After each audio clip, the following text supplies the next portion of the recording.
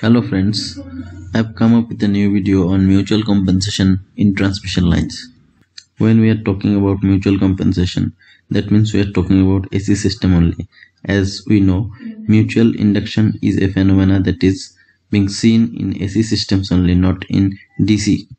In AC transmission system, the power is transmitted from one place to another by using three-phase systems in general.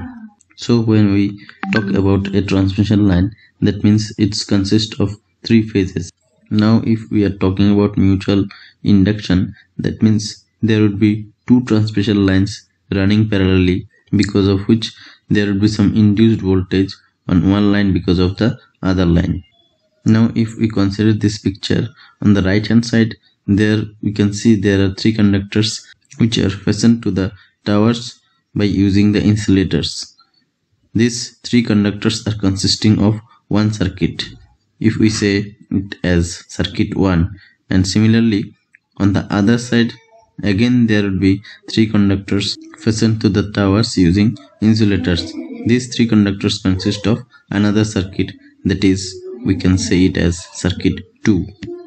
When these two set of circuits will be put together in service, because of alternating current effect, there will be mutual induction in one circuit because of the other circuit. Because of the mutual induction, the electrical parameters of both the circuits changes to some extent from their original behavior if they were run individually or they were not run parallelly. So for protection of such parallel lines, the complexity increases. To compensate this mutual induction component, there is some special arrangement available in the relay which is used for compensating this mutual induction. So let us see how this special connection or the special arrangement is done in the relay to compensate this mutual induction component. This is a relay connection drawing for MICOM P442 relay.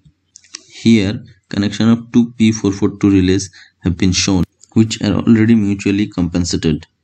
We know CT secondary are always star connected after the relay, but here we can see the star connection is not directly given. Rather, star point is routing through the compensation coil of the other P442 relay. If the transmission lines were individual circuit, that is, if they were not parallel circuits, then there should have been the connection as shown in red ink.